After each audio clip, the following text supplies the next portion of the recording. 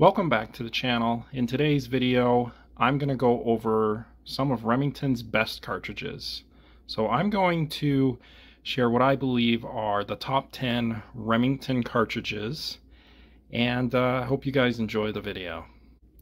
Let's first talk about the criteria I'm using to rank these 10 Remington cartridges.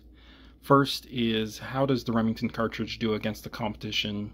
What made it succeed over the Winchesters or the Weatherbys or whatever cartridge it may be. The other is, how is the performance? Why are people picking it? Is it offering something that the competition can't match? And then next is, this one's pretty big too, is popularity. So let's get into the list. At number 10, and this one barely made it into the list, is the 7mm Remington Ultra Magnum. Now, this cartridge made it for a couple of reasons. Number one, it is the most powerful 7mm Magnum that's offered in a factory cartridge and rifle that you can get.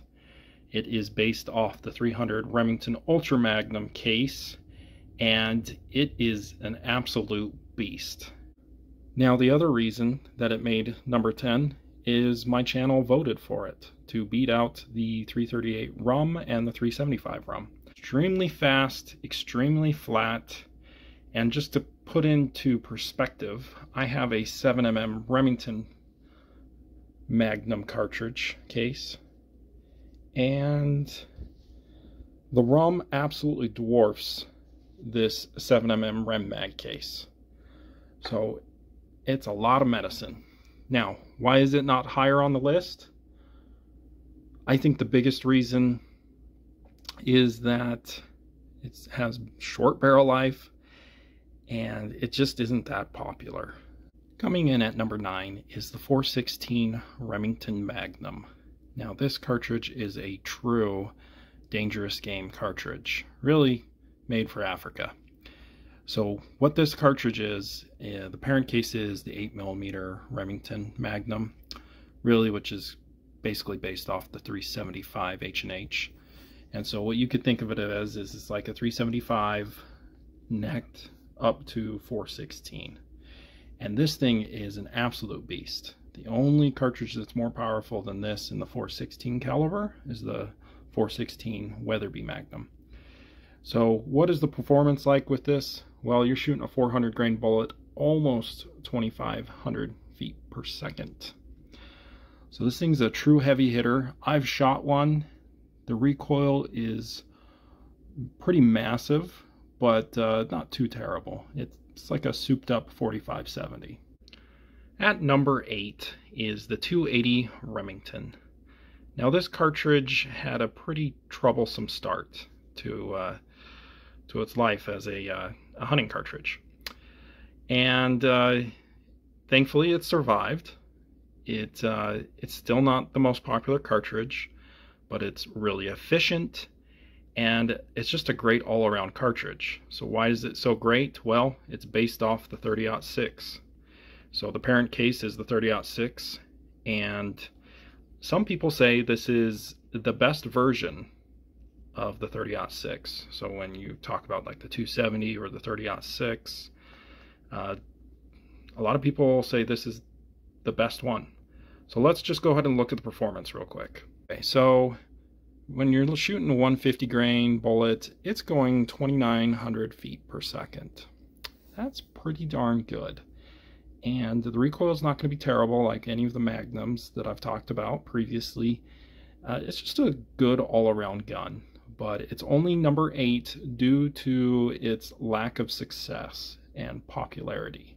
At number 7 is the 260 Remington. This cartridge came out before the 6.5 Creedmoor, but it's still not that old. It came out in 1997, and what it is a 308 neck down to 6.5. And so it's a very efficient cartridge. It's a pretty darn good performer that's sadly just been really overshadowed by all of the 6.5 Creedmoor success. I mentioned that this cartridge was overshadowed by the grand success of the 6.5 Creedmoor. Now, this cartridge is actually, you could argue that is actually a little bit more powerful than a 6.5 Creedmoor. Of recently, I think this cartridge is starting to become a bit more successful. Now, during the pandemic, the only 6.5 cartridge ammo I could ever find on the shelf was this, the 260 Remington. So it had that going for it. Let's just look at the performance real quick though. So, and you got to realize Hornady makes the 6.5 Creedmoor, so some books might show the 260 Remington actually going quicker, but a 130 grain going over 2,900 feet per second, and then the 140 grain, it's going 27. Again, in other books, it's probably going quicker. They really want to pump their numbers up for the 6.5 Creedmoor, just what I've noticed. But this is a good cartridge that's starting to become a bit more popular. At number 6 is the 25-06 Remington. And if you haven't been able to tell by now, Remington loves to take very popular Wildcat cartridges, like the 25-06, like the 260 Remington, and make them into their own factory offered cartridges. And it's worked very well for them. That's not a dig at Remington, but it's just something fun to notice. So the 25-06, as you might expect, it is a 30-06 case, neck down to 25 caliber. And this cartridge and the 257 Weatherby have basically kept the 25 caliber from not becoming completely obsolete. I mean, I know there's the 257 Roberts, but I don't think it's really been very successful in the US.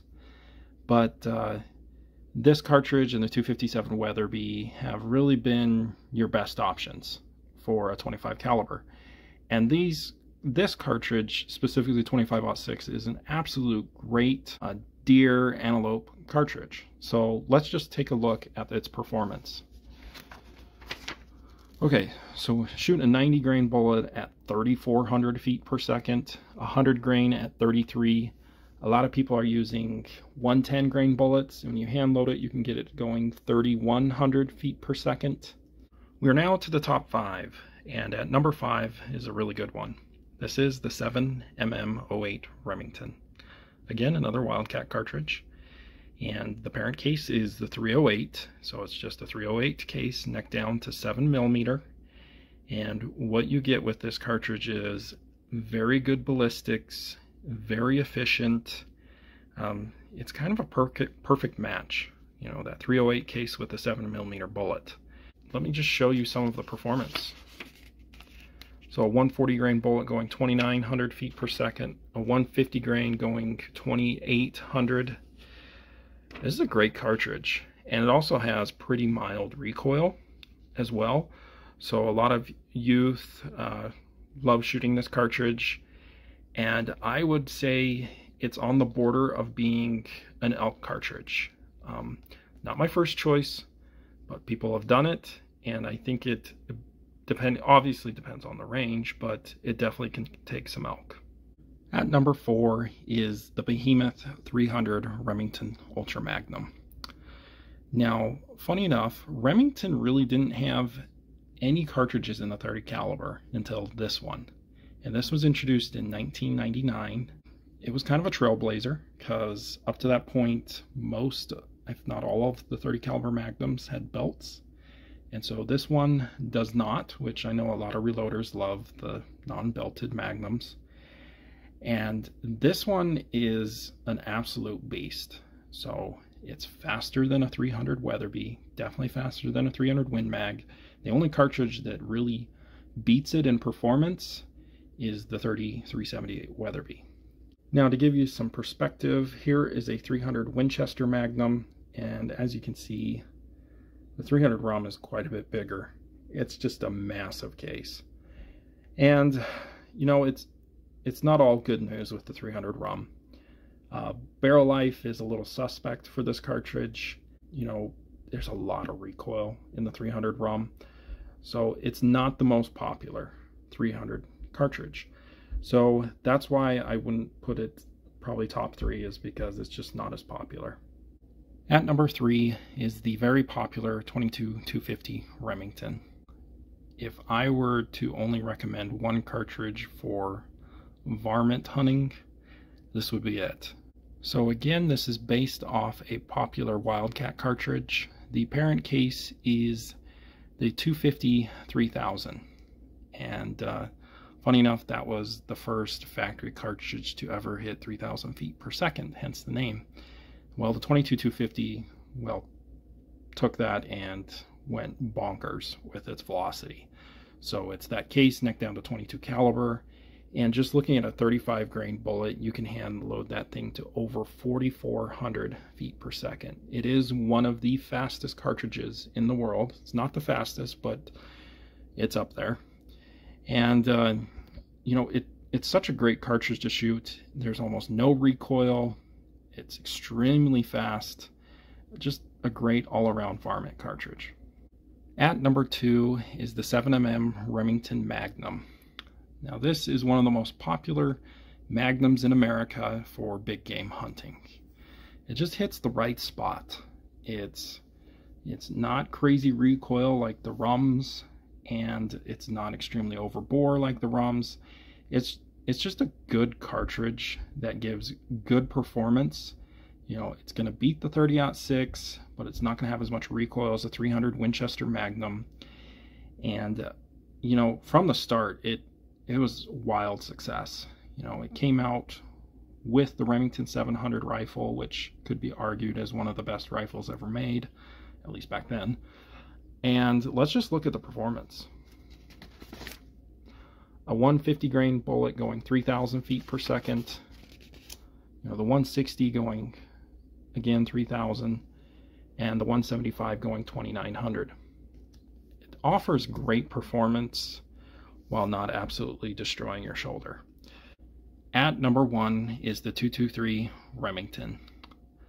I just could not put this any other place other than 1.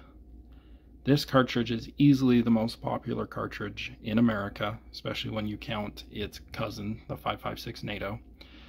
And really, they're just about identical proportions. Just the 5.56 has more free bore, and so it can have more pressure. But the 223 Remington, it's kind of your do-it-all 22 caliber cartridge. You know, it's great for varmint, and it's also great, obviously, in self-defense when you're using an AR-15. So how did it become so popular? Well, number 1 reason is the US military and NATO adopted its close cousin, the 5.56 NATO. This cartridge has very little recoil. It's a fast cartridge as well, and it's darn good, again, as I said before, with varmint and also hog. If you're in Texas, you know what I mean. And so, you know, I don't see this cartridge going anywhere anytime soon, even with the 277 Sig Fury. And it's still going to be the most popular cartridge in America.